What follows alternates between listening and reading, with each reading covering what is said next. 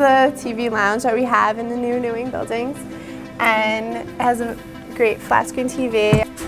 This is our gigantic laundry room. It's got gigantic to me because the old buildings only had about 6 washing machines and 6 dryers. So this, I never have a problem getting a washing machine. It's fairly neat and a table to fold your clothes on.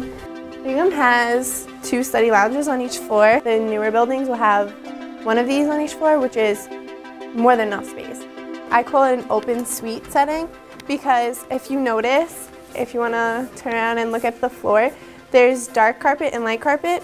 The dark carpet shows what rooms are connected, and these floors are co-ed, but the connected rooms are all the same gender, and why I call it open suite is that there's no common room. The whole building is your common room, but you have 1 bathroom that has a sink and a shower and 1 bathroom that has a sink and a toilet, so it's also good because it's separate. I love my room. Me and my roommate decorated it. One of the great things I like about this furniture is, first of all, it's more warm than other communities have, and you get 2 desks, 2 beds, like everything's your own.